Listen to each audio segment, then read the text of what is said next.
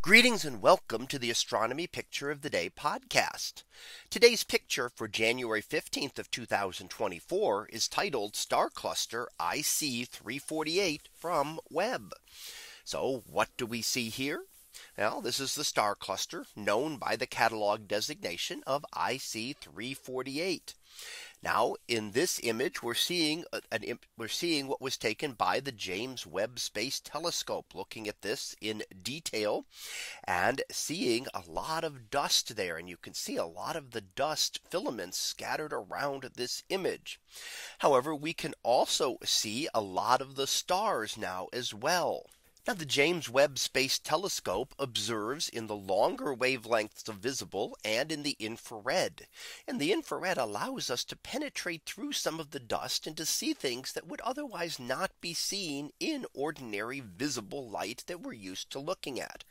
So in this infrared image, we can also see some stars that glow brighter when we look at them in the infrared than when we look at them in the visible. That means they're very cool objects. They're emitting most of their light in the longer wavelength infrared portion of the spectrum. Now, what would these be? What would do this? Stars emit most of their light in the visible spectrum. They're much hotter objects. So these are cooler objects than stars, but not as cool as a planet. And they're what we call a brown dwarf star. These are more massive than Jupiter. In fact, significantly more massive than Jupiter, but less massive than is needed to be a star.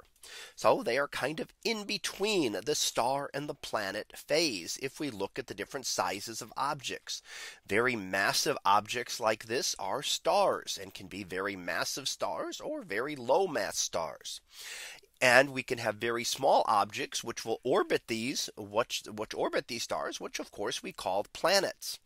Now in between we get the brown dwarfs.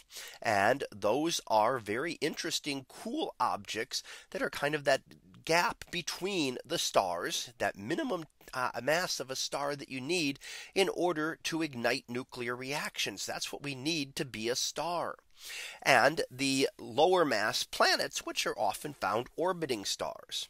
So here we're actually seeing some of those young brown dwarfs, which are forming within this region as well. So it's helping us to better understand the different types of stars that form and the different masses at which these objects form. So are we forming a lot more of these brown dwarfs than we may have thought previously? So there are a lot of brown dwarfs in here, including just freestanding ones. Now these would be very hard to see otherwise because they are very faint objects. They don't emit a lot of light of any type. So they're hard to see no matter what. And that makes them important to look for in our understanding of how stars form. So that was our picture of the day for January 15th of 2024. It was titled Star Cluster IC 348 from Webb.